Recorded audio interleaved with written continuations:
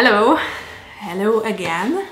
So here I am in the living room, and the reason why I sat down to film this video because I just realized something very interesting, and I guess that is what all these videos are all about, is that I realize stuff about everyday life. But I guess what I realized today is especially interesting, and that is that minimalism, so trying to find reason in what you have and trying to find really the things that matter to you instead of the things that you think you need and you don't need, so stuff like that really made me less into organization, which is very strange because I have been into organization since about the age of 10, and that is when I realized, I guess, that my surroundings matter and that I have power over what I am surrounded by.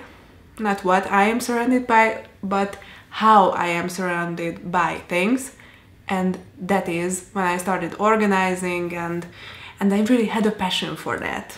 But the weird thing is that even when we got into this apartment the first time, so when we moved in, I just unpacked my stuff that was in my 2 suitcases, and that's it. I didn't get into reorganizing the apartment, although that is what I definitely would have done about even 3 years ago. I would have got into this apartment, I may have rearranged the furniture, and I definitely would have rearranged everything. As I've said, the only thing that I did was I unpacked all my clothes, and I put away the stuff that was in this apartment and that I knew that we wouldn't use ever, like an orange press or things like that. And I think I even sighed when I realized that I needed to put away some stuff that wasn't really useful for us. I felt like I'm just reorganizing stuff that otherwise we don't really need, so what is the point? And I started wondering why that is.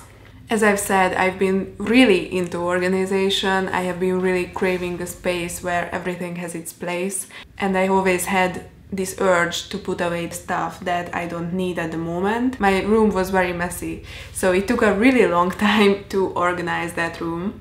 I don't know if you can imagine, maybe you grew up with even more mess, maybe you grew up with less, but in my room there were about 40 stuffed animals right next to the bed, so the bed was right next to the wall, so in between the wall and the bed there were a lot of stuffed animals. Everywhere there were a lot of toys, papers, books. It took a really long time to even clean up the floor so that the floor wouldn't have any objects that don't belong there. Plus I had a really bad habit of always leaving my clothes on the floor. That really made just the whole thing more difficult and a lot more messy. So that took a long time to organize, and the ironic thing is that the room had a lot of closet space, so it should have been able to hold all that stuff.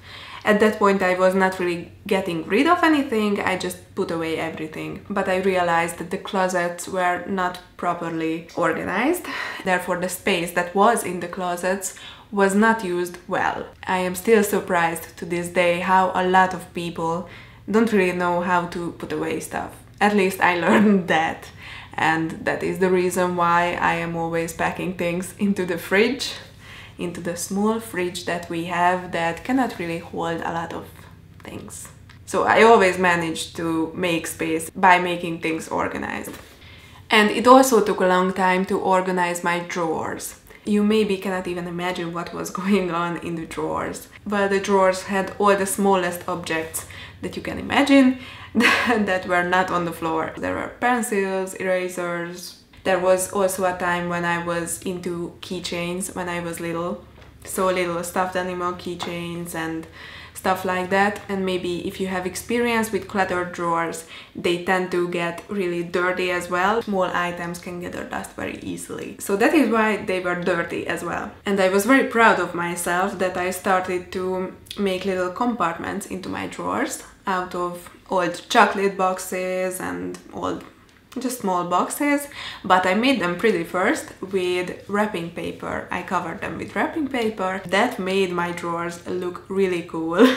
These little compartments had really cool colors and they held all my stuff very neatly. So then my obsession with organizing seeped into other areas of my life. I started really organizing everything that I needed to do regarding school, regarding homework. This is a huge advantage when it comes to school, if you can organize information well. That I can do. That I'm really good at. And I think that it is partly because I was so good at organizing a lot of the items that were in my room. That is how I improved myself in that area. And that is how I also could make really good illustrations into my thesis at university. So definitely that is what is interesting about living a cluttered life, because I feel like getting out of that clutter really gave me skills that are useful in other areas of life as well. And I always got a certain feeling when I was organizing, and even when I was organizing stuff for school, that I felt really excited and happy, and I still get this feeling, and I was always rubbing my hands together like a little raccoon so enthusiastically that I was able to manage something that had an actual result.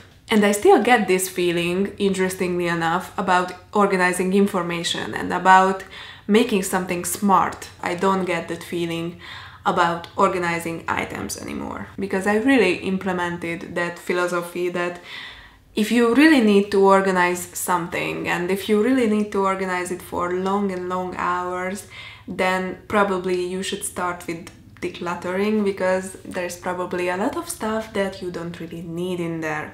And that is why I think I don't get that exciting, happy feeling anymore when I have to organize something that I knew wouldn't be useful, because I just don't see the point. But I also realized that back then, when I really loved organizing, I was always restless in a place, in a space.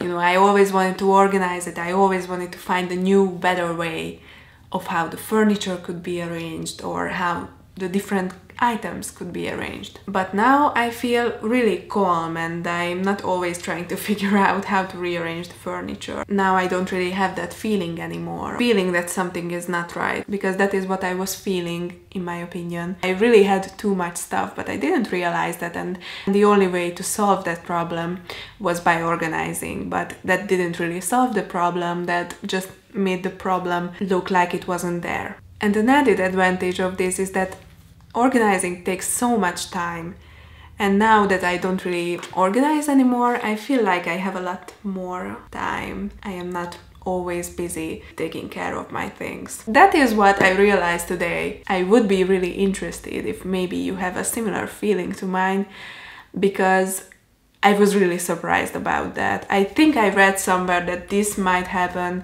if you start to minimize the amount of stuff that you have, but I didn't realize it up until now, or it just happened. So thank you so much for watching. I will see you tomorrow with another little adventure, and have a very nice day. So I've been wandering around Louvre and its neighborhood to find a decent place to film, but I didn't manage that. I even came to the Jardin de Palais Royal or something like that. This is it, which is usually less populated by tourists. Here I am, and there are lots of tourists, even though yesterday the city was so peaceful that I thought it would be a lot easier to find places to film from now on, well, up until December, when the Christmas craze starts. But there is also wind sometimes, which I don't think will be making for a good audio. So that is the reason why, oh yeah, and the construction. So that is the reason why I am not gonna film this. There is the wind. That is the reason why I'm not gonna film this video outside, even though I love making videos outside, because I think they are really great. I think there is something soothing about nature. So let's find a place. we could go out.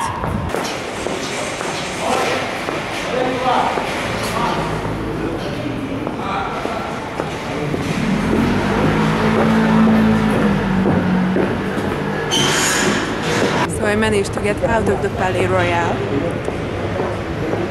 And by the way, the reason why I'm always looking for parks and little seating areas like that, it is much quieter, because maybe you can hear that, and I don't know how it is with other districts, but this particular one is very loud.